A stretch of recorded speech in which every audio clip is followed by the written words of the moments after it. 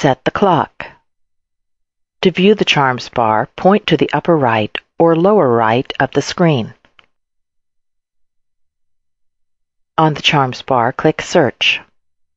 Under Windows System, click Control Panel. Click Clock, Language, and Region. Click Date and Time. Click Change Date and Time. If prompted, provide the administrator password or confirmation. In the Time field, double-click the appropriate value to be adjusted. Enter a new value.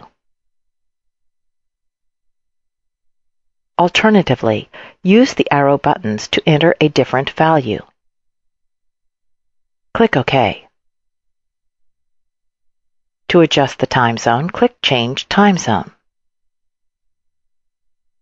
From the Time Zone drop-down, select the appropriate time zone.